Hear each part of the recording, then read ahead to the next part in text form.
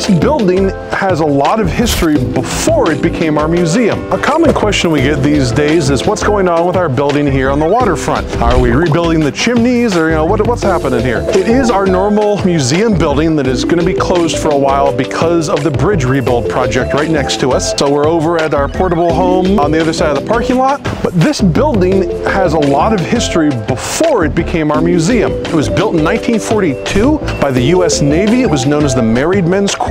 It had 6 apartments for people assigned to Naval Radio Station Jupiter, Station J during World War II. They lived in here with their families. It was 2-bedroom, 1-bath apartments, each with a living room, kitchen, and a fireplace. After the Navy moved out, the Coast Guard used it a little bit. The Air Force, when they operated a tracking station on the Lighthouse Reservation, they used it for classroom and barracks. The local Coast Guard Auxiliary got its start here in the 1960s meeting in this building. The Coast Guard thought several times about tearing it down as an old wooden building they didn't need anymore, but the town of Jupiter was really interested in using it because of Lighthouse Park that they're also leasing from the Coast Guard. The JTAA, Jupiter Tequesta Athletic Association, had storage in here for their baseball and soccer fields. The early Marine Life Center was located in here, which would change over time.